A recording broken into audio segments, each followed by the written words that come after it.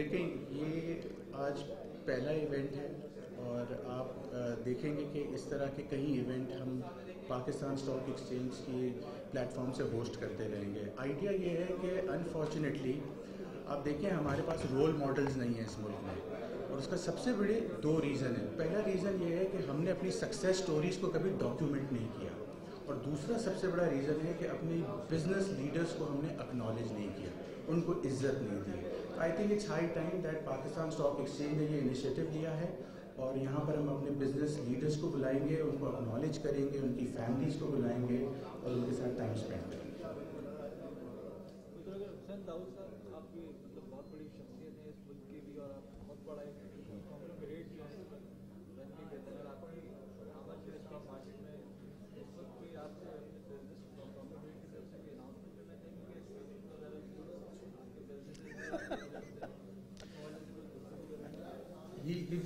ये आपको एक पर्सपेक्टिव देंगे overall, but he speak in English, okay? तो वो आप मैनेज, ठीक है?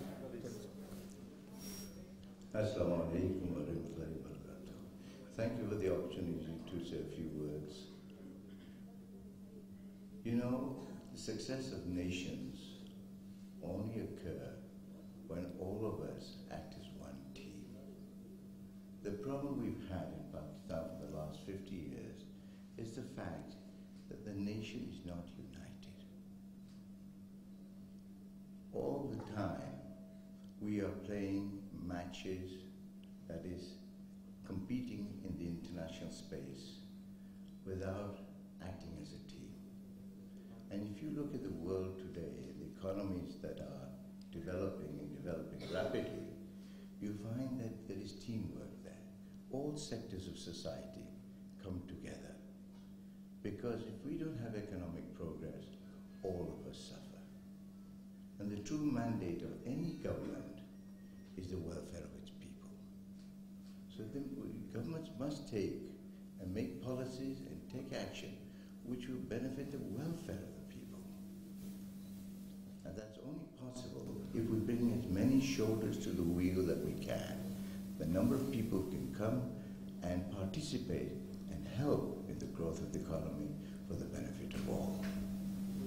So would you say some words about your conglomerate? Would you give some words on your conglomerate? On your?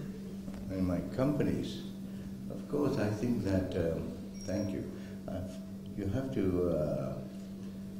appreciate that we are one of the oldest companies on the stock exchange.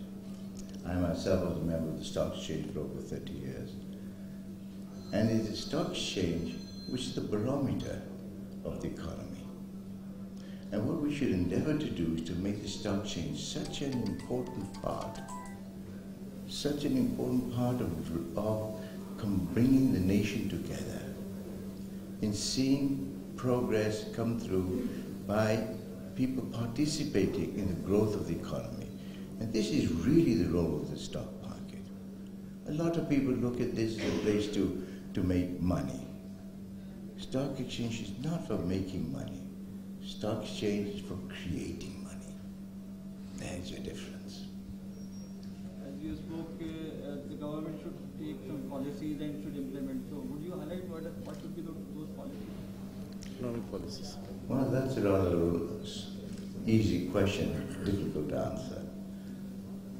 The fact is, there are two parts, in my opinion, to policy. One is obviously the technical framing of policy, incentives, etc., whatever you may want to do, whatever the government may want to achieve. The other part is, how do you get people to come forward and participate in that? You see, there are two fundamental roles. The role of government is the formulation of policy. The role of the business sector is the implementation of policy. When you don't have clarity of roles, you get the confusion that we've got today. I read the other day in the newspaper that the losses of this state-owned enterprises are of the tune of 11.5 trillion rupees. That's when government is starting to come into the realm of policy implementation.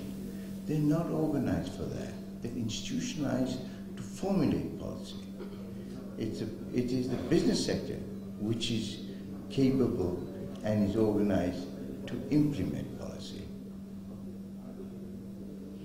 So how do you see this recent the Saudi prince over Saudi there, visit. and the problem of this Pakistan facing the gas issue, and this, the neighbor countries are showing the threatening of our the last you have seen is 3 or 4 days they are so much now noises are coming from our neighbor countries. So how do you see that business community are now seeing these problems are going through this government taking what the initiative they have to first lock the doors, the neighbors, what they have to do firstly to improve this scenario over here? When the government came into power, there was an incredible financial crisis. I think the government has been outstandingly successful in trying to bring its friends on board. That is the Saudis, people, UAE, the Qataris, the Chinese, and they've shown, and the Malaysians, and they've shown an incredible credibility to all of our friends. And it's amazing how our friends have responded and come forward to support us in our time of difficulties.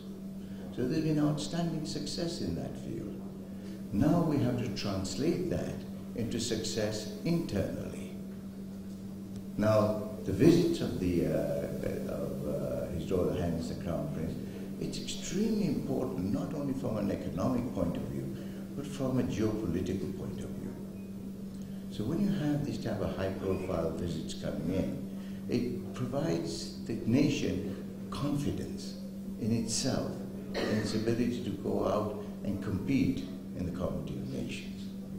Now we have certain challenges from the eastern border, and we have to manage that. I don't know what the details are, but I do know that it needs attention, and I'm sure the government is fully aware of that.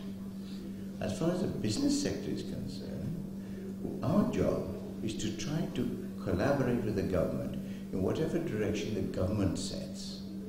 So the government must define what it is they want done, and it's our job to turn around and support them by investing in those areas and hopefully creating jobs.